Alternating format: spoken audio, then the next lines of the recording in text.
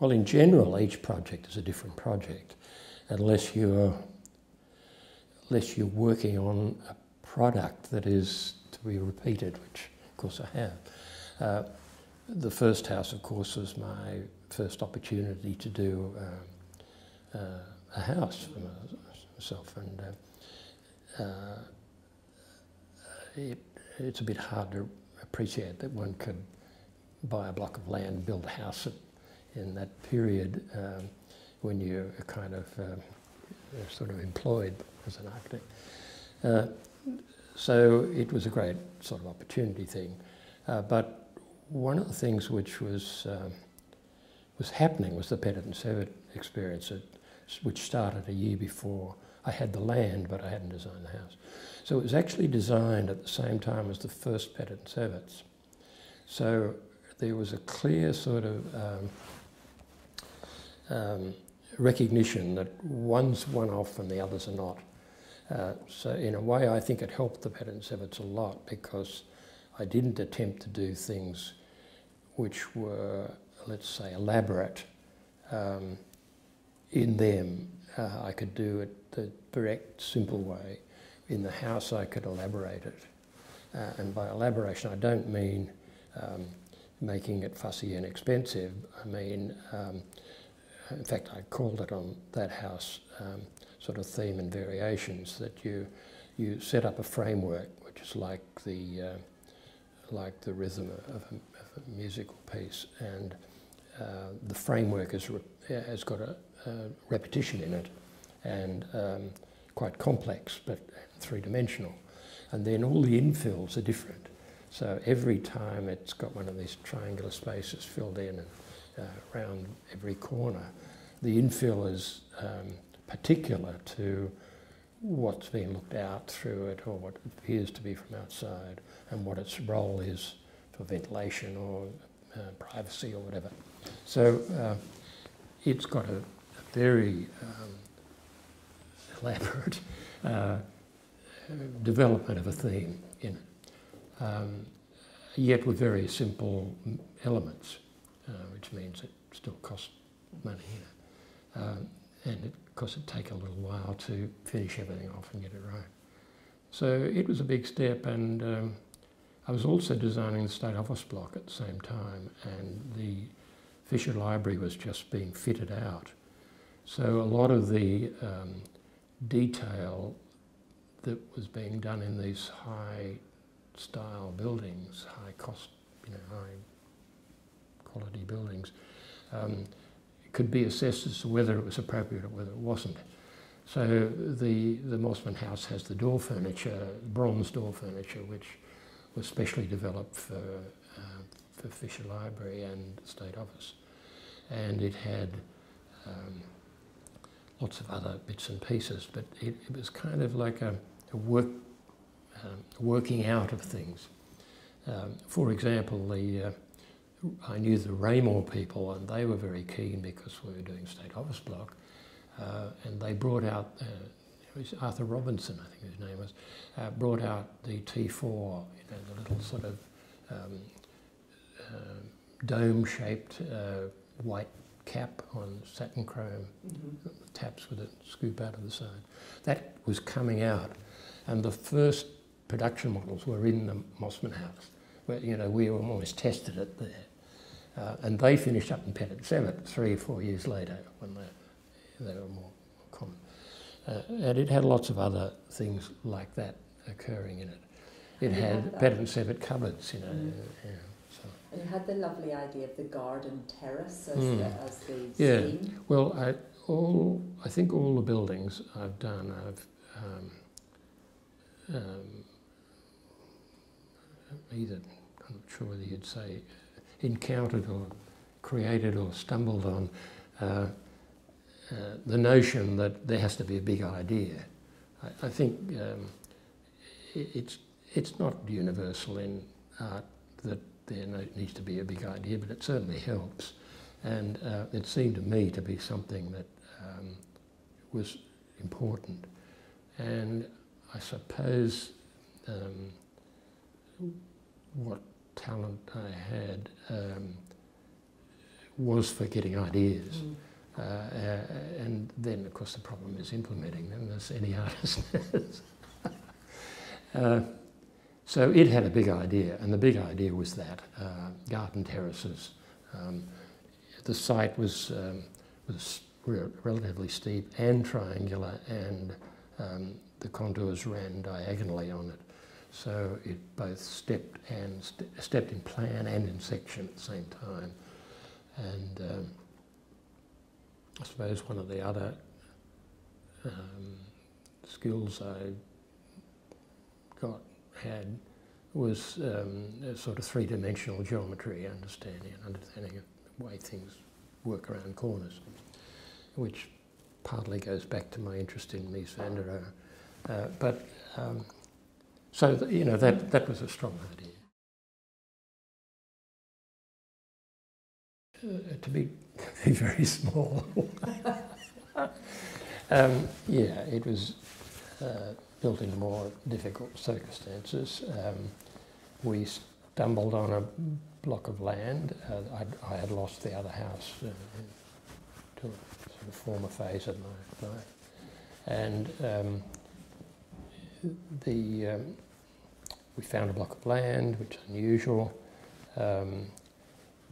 And the challenge then, a very interesting one, was to do a townhouse. And I had, this of course was 1980, and I had been promoting initially with Pettit and Seven and one of the other players from the Sunline Homes fallout, townhouse ideas, and I'd built several groups, including three where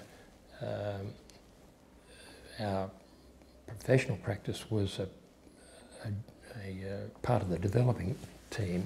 We owned the risk of building three groups of townhouses, which were very successful. One won an Institute Award, and they were successful design-wise, but not financially, and we all backed out of that at the point. But they were Pettit and Seven things. But that was in 1966 through about 74. So when I got an opportunity to do a townhouse, I was really interested in doing that way. And incidentally, the house at St Ives, the courtyard house that we've been looking at, was also a prototype for townhouses for Pettit and Seven, because it's a cluster house where you can join them together. So the big idea in Mossman was, in Paddington, if it was big, was that it would be built like a standard block of flats. It'd have concrete floors and brick walls and just load-bearing construction. So it doesn't have long spans and big windows or any of that stuff. It was an attempt to sort of use a kind of vernacular, what was then a kind of vernacular in building small residential buildings. And the other side of it was a kind of the notion of contextualism, the emergence of ideas about place and reference to earlier periods and to the existing context had been emerging for some years, and I was something of a sort of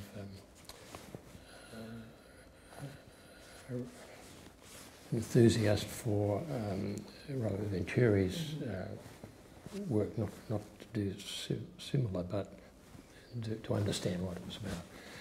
And there was also some influence from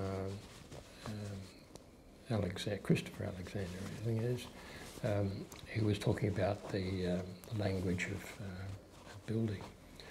And so it drew, the Paddington house, first of all, it was a 6 metre wide townhouse. It had a unique configuration because of the slope and having to build right on the street and so on, but that's part of the game.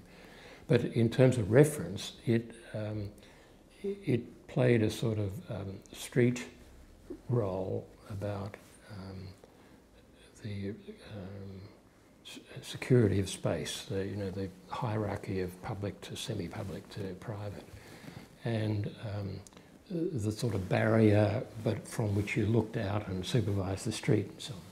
And in devising that kind of screen wall at the beginning, penetrated by garage and by walk entrance and by a round window. The round window came from the hotel on the corner of on Glenmore Road at Five Ways. Looking at it from the other side, I was always interested in the vernacular of the back of terrace houses, particularly with the informal parts of them, the way the tunnel backs were done, usually monopitched and with a big kitchen chimney, usually with just corbelled out overhangs, instead of the classic chimney on the ridge, which is a most common feature of terrace house. So I made the other side of the house look like the back of a terrace house in some ways. So tall and thin, monopitched, and big chimney and slightly overscaled chimney and so on. So it had a lot of those ideas about what I suppose people categorise as sort of postmodern views, but always been a contested idea from my point of view. Nevertheless, it was of its time.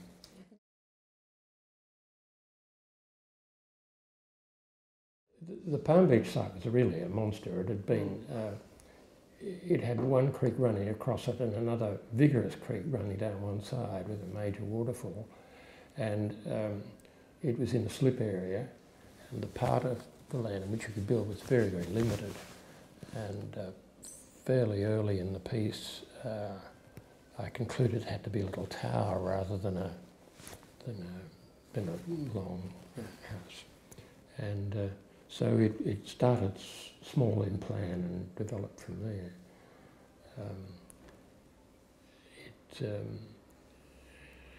It had a couple of strong ideas in it, I suppose. One was that to be in a sort of an evocation of the glassed-in veranda, the traditional glassed-in veranda that I'd spent a lot of time in my childhood in, for various relatives had them.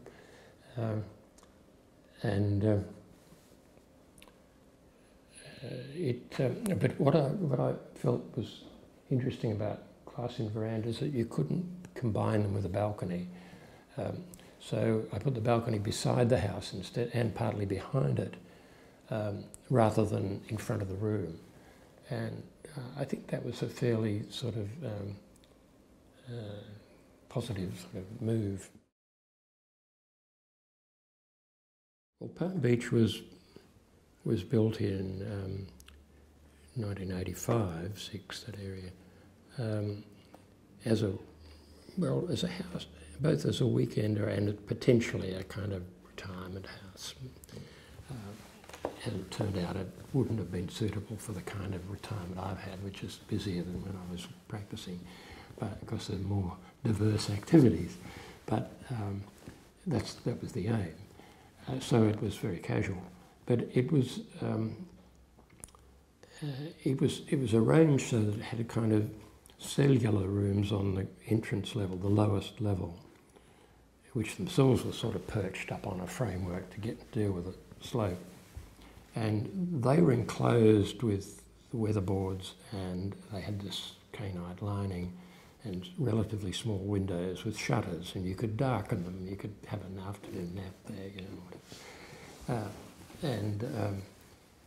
They were quite small rooms. Everything was small, and the bathroom was, our bathroom was a bit like a bathroom on a yacht. The other thing I used to do was race yachts in the 70s, another influence on me. mad activities. It was like a yacht. It had a wood deck floor, water goes through, and tiny,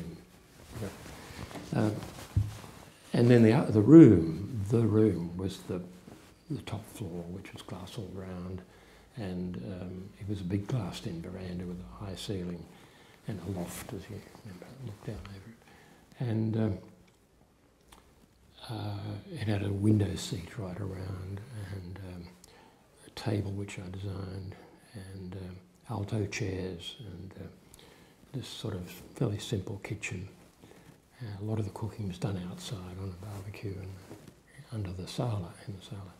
The notion of the sala was a lot to do with my experience in the Southeast Asia.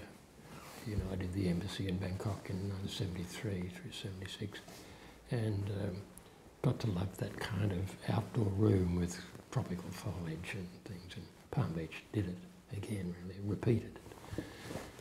Lots of air and shade and coolness when you wanted it.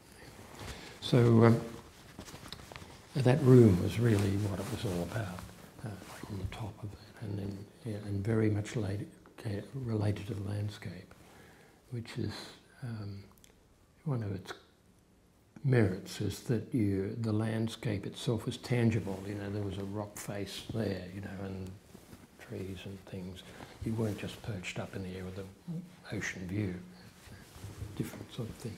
So that makes it much more intimate, and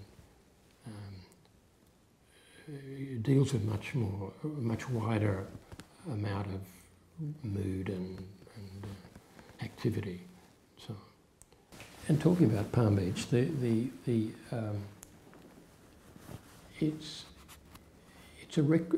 you treat it as it's a recreational building to a degree.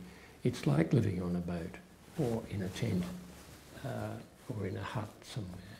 The best weekenders, I think, have that sort of character. So there's a sort of game, in a sense, the game of changing your rules about personal space and privacy, yet still having places you can get away, but not the way that you lay a living house out where, you know, you try to zone it and not cross one to get to the other. So part of the game is spatial variation, and having a loft in which would overlook the main room, given the room was very high, and given the idea of the house being a staircase to get up the cliff, you then went up to the loft, and the loft then opened onto a bridge which led back onto the top of the cliff. You know, there was a sort of game there that was worth exploiting. And the joke we used to make was that we figured that the grandchildren would live up there most of the time, but in fact it was the children who took over the loft most often, and grandchildren were sent to the little rooms down below. The children by then being in their 40s, you know.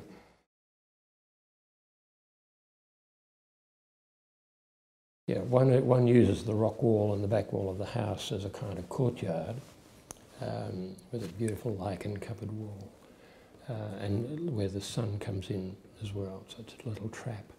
And the other one's a sala. It's an outdoor room with a big roof and, you know, dining table and barbecue and all that stuff. And then you can go up a couple of steps and another terrace which has a view, a big view, and again sun, and it's got trees overhanging it, and so there's three different characters. And when you count the room, the multi-use room, as another kind of living space, you've got sort of four choices of where you relax. Yeah.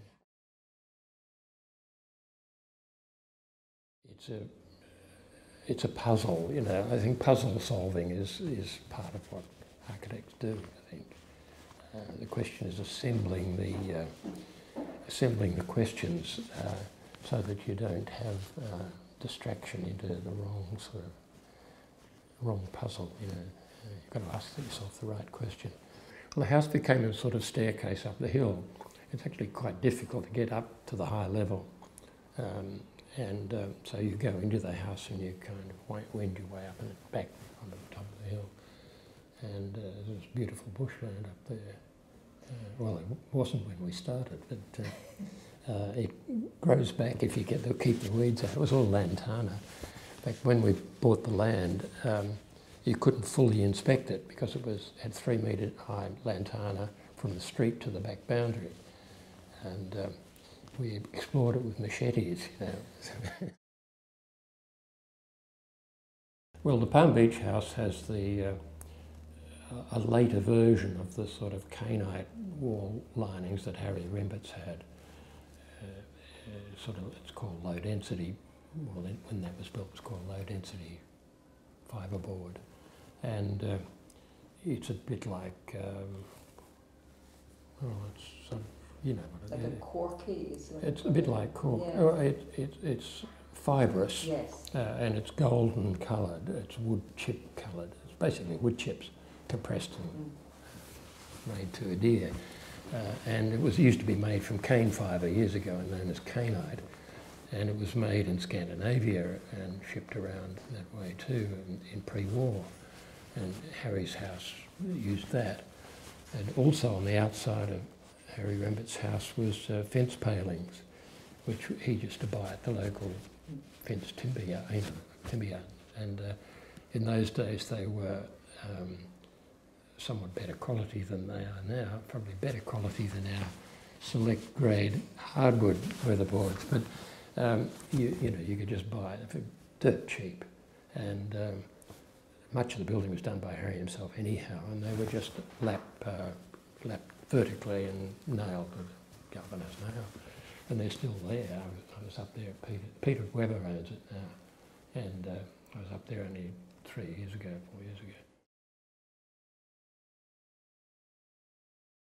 No, I think I'm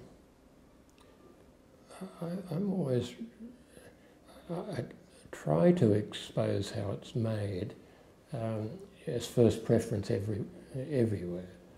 In some cases you can't really do it with any economy or sense. And then the question is how do you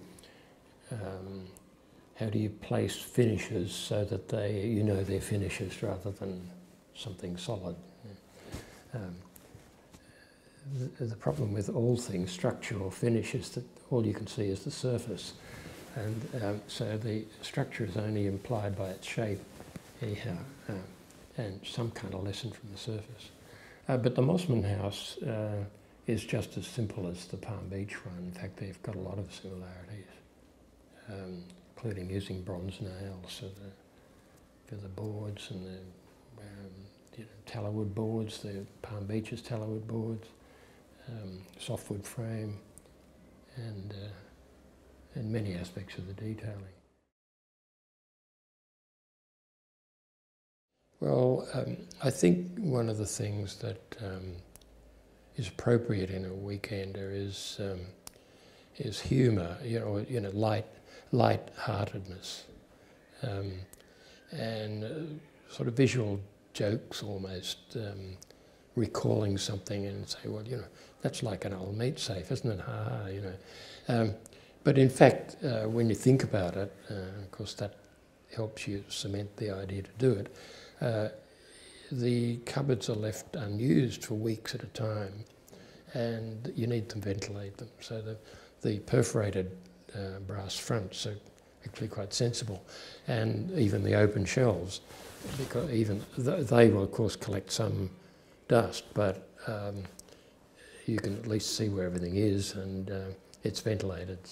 I think what tends to happen is you accumulate a whole lot of sort of images and things that you remember and like for some reason, and then they sort of come up.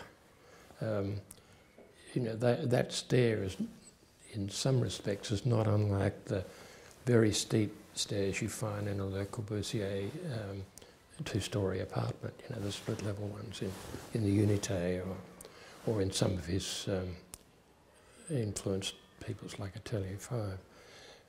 These are very, short, steep, getting up on quickly into a loft. And they sort of come back and you remember that. Yeah, it's a much more confident house than say, the Mossman House. Mossman House is a more original house in its context, probably. But the other one has got the benefit of more of her life and judgment and so on. Well, the Mossman House was designed in, I suppose the design, strictly speaking, was 1961.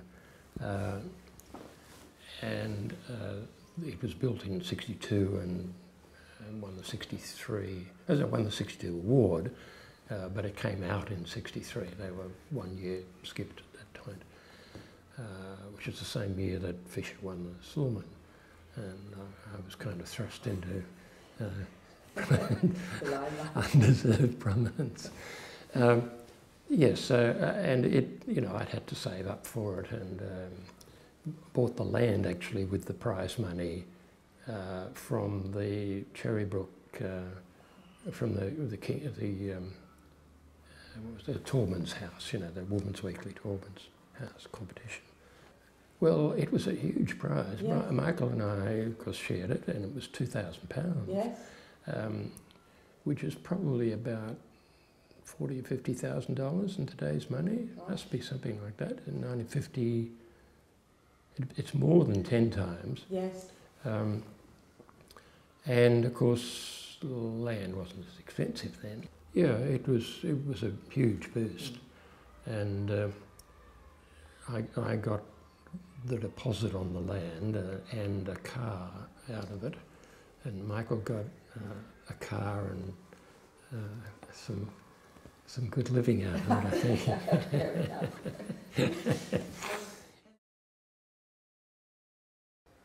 Well, I've always been involved in drawing, you know, right back to when you know, your parents like you to draw things for little gifts. My mother was something of an amateur artist and quite a fine draftsman and watercolourist, and encouraged me. And she sent me to East Sydney Tech, you know, the old jail art school. For schoolboy classes, which they ran in during the later years of the war and just after. And so I had some kind of formal training there. And then I went to the university. Well, I tried to study art at school, but it was Sydney Boys High School, and you could only do the curriculum subjects, which was all very well, and they were very good, but you couldn't do art. And you couldn't do any sport other than team sport, so neither of which suited me. So I then did a correspondence course towards the end of the school when I was too old for East Sydney. And then I got to university, and of course that was the beginning of my life. A couple of people we knew who had some connection with it. And one of them knew Cobden Parkes, the government architect, and sort of took me along and introduced me, and he encouraged me to apply for a traineeship, which I got. It was of low prestige if you worked in the government. When I was a university student, it was a paying era. I was being paid for by a traineeship. Peter Webber was the year ahead of me. Peter Hall was 2 years behind me. And so was Michael Dosart 2 years behind me. So we all did this sort of traineeship thing, and the other students, of course, were paying fees and had nice things like motor cars, you know. But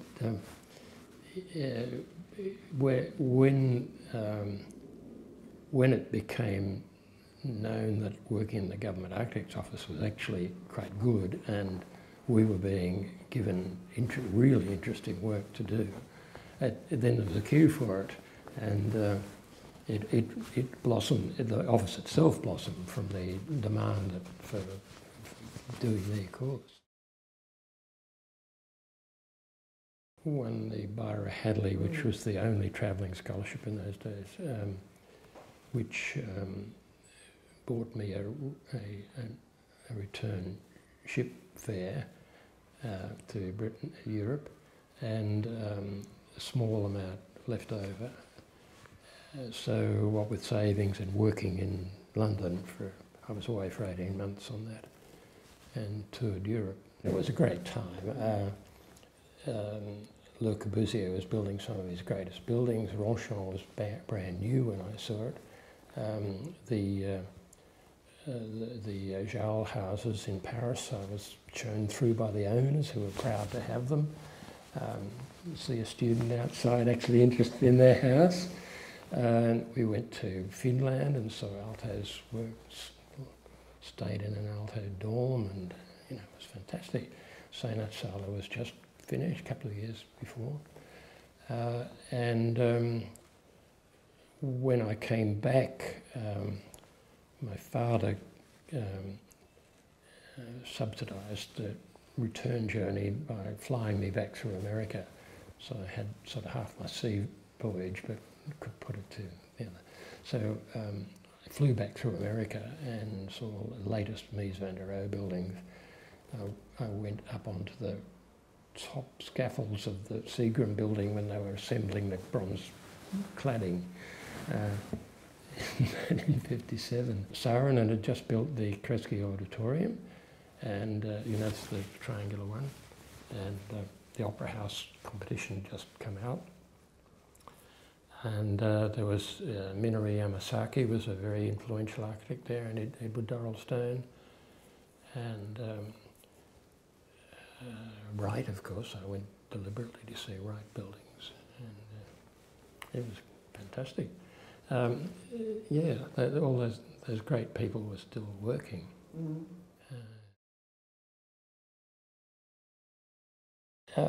Yes, for that. So it was the end of my fourth year. I had one of those sort of scholarship thing, prize or something,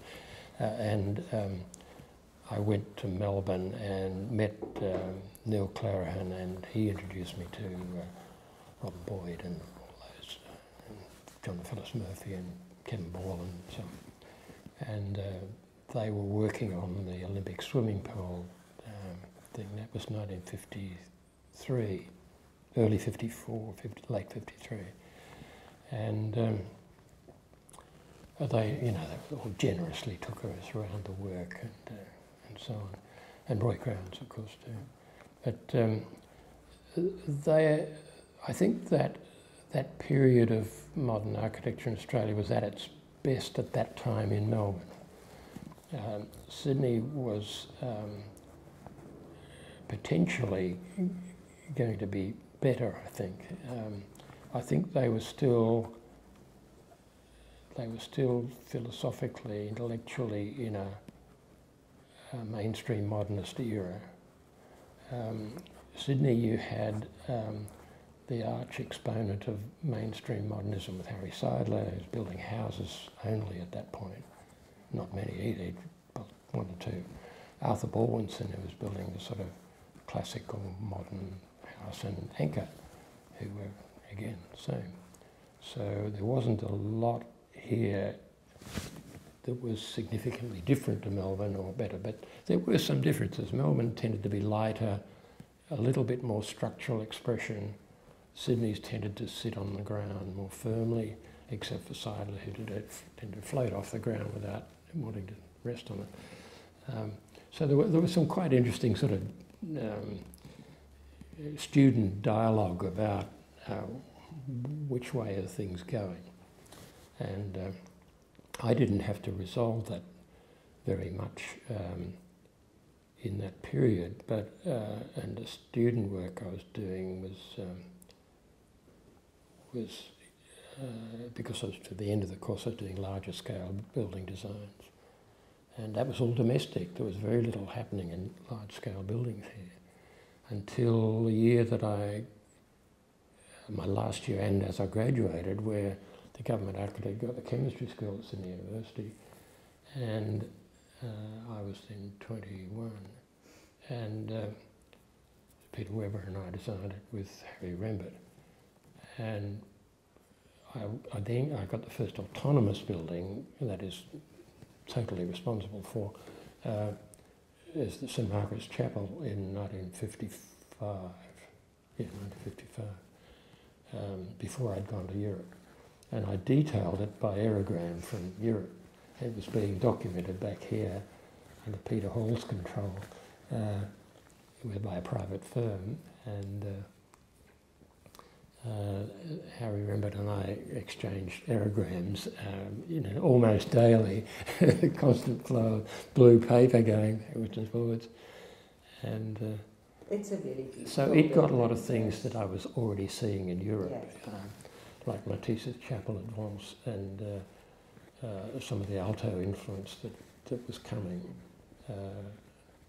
And also it was actually an expression of my interest in structural expression that I was doing in my university designs the last year and so, and it's exactly like some of the work I was doing at the university, the way it's structured is expressed. Yeah, it was sort of accidental, wasn't it? Where Michael and I won that competition was just, let's do the competition, we won it. We entered a lot of other competitions, didn't win them while we were in the government. And, it sort of just sat there. We got the money and it sat there for a couple of years, and then a estate agent decided that he'd like to build it at Cherrybrook, and that got the attention of Lend-Lease. And Sunline, I was involved in Sunline because I knew Brian Pettit and the Lend-Lease guy, Max Bowen, and it's a long story. So somehow, in parallel, there was the beginning of a sort of domestic practice was happening without having sought it. And it got to a dilemma at one point because suddenly Pettit and Sever took off in 1963, and it was really either I had to drop them or I had to set out. Well, I got those two big awards and I was kind of sort of public, and so I went into practice, and basically on the strength of the Pettit and Sever, although once it was known, I was offered the student union at Newcastle by the students because I'd done Fisher. And Bryce Mortlock then offered me a partnership, so I went straight into partnership, in effect taking up Anchor's retirement. And Bryce had all the work at Sydney University in the Darlington precinct, and so I, not entirely reluctantly, it's total misrepresentation. I very enthusiastically seized the moment of having become well known, having some awards, and having the opportunity of an income from the Pettit and Sever, and then from the practice of Anchor, Mortlock, Murray and Woolley. They were, what did they call them? Upwardly mobile young professionals or something like that? Is that the word? Yuppies? Yuppies. Young, upwardly mobile professionals, that's right. Mostly. Not always. They were people who would have liked to get an architect designed house and then either tried and it was too expensive, or they could see that it wasn't going to work out, and they came that way. There was also the emergence of the product system, that is project housing. It really didn't exist before about 55, 6, somewhere there. Well, not even then, probably. The Sunline effort was from 1959, 60, 61. They went broke in 60, I think, or 61. And Michael and I had actually done a couple of sketches for them. And their people all dispersed. One group became Pettit and Sever, another group became Lend-Lease Homes, and others went into other fields. So that's really the beginning of project housing. And although Robin Boyd had done a little bit of it in Melbourne, it wasn't very much. It hadn't really been commercial. It wasn't until we'd established that Pettit and Sever had established the sort of architect design, good quality, very economical house thing market by about late '64, after I'd gone into practice, that merchant builders set up in Melbourne with Robin Boyd's old client, David Yenkin. He built the Black Dolphin Hotel, down the south coast, and Yenkin got Graham Gunn and did those houses. The main thing that Melbourne had done very sensibly for a long time was the architect home service, the age home service, which Neil Clarihan ran, which started by Robin Boyd.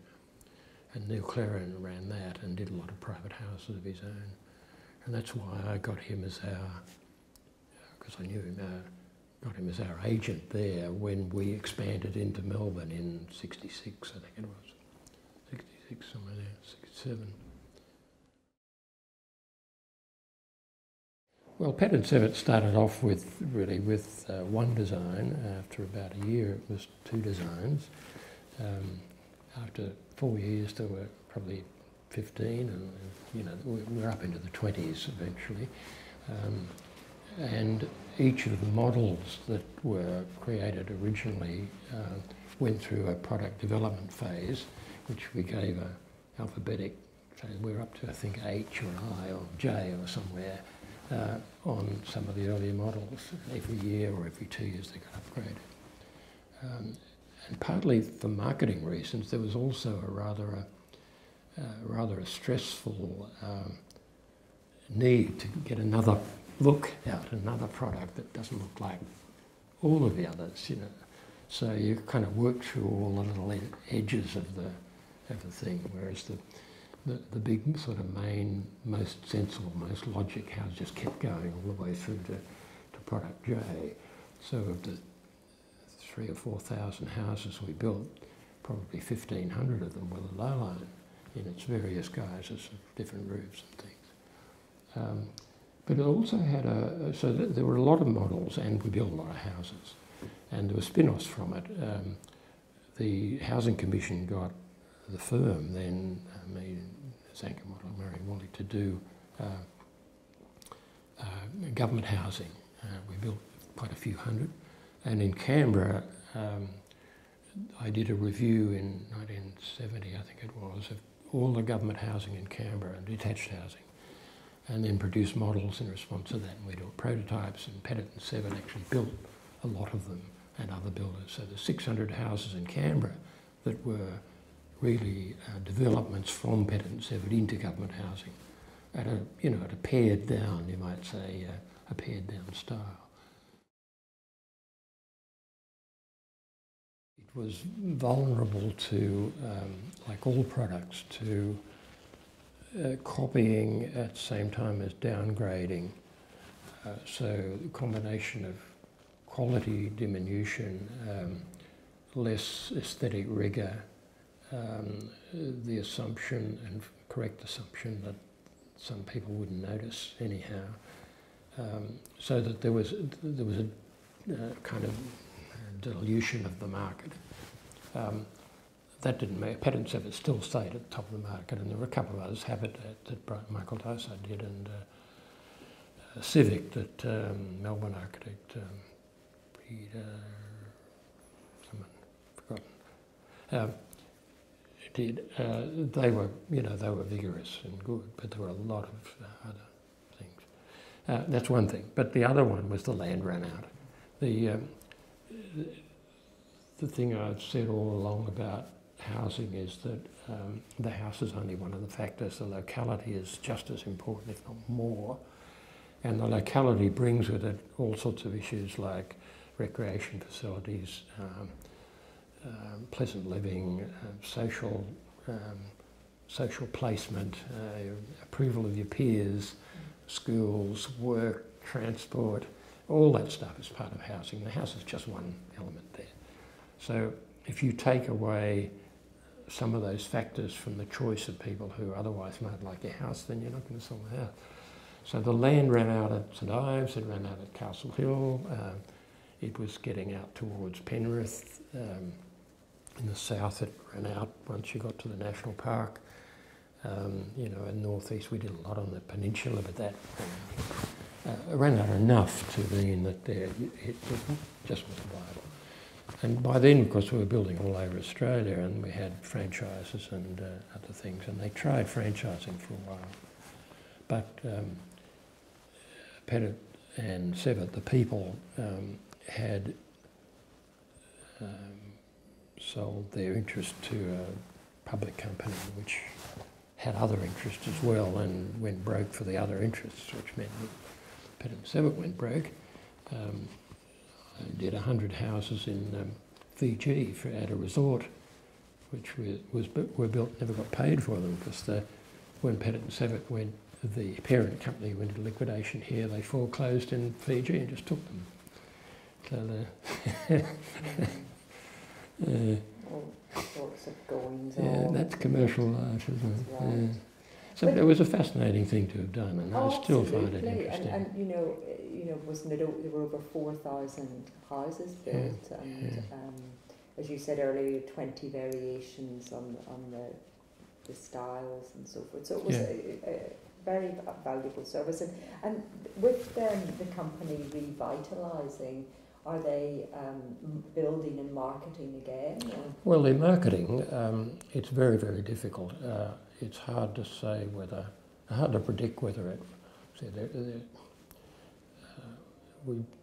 Until we had the product and tried advertising, and a lot of interest, but until you get down, it didn't happen.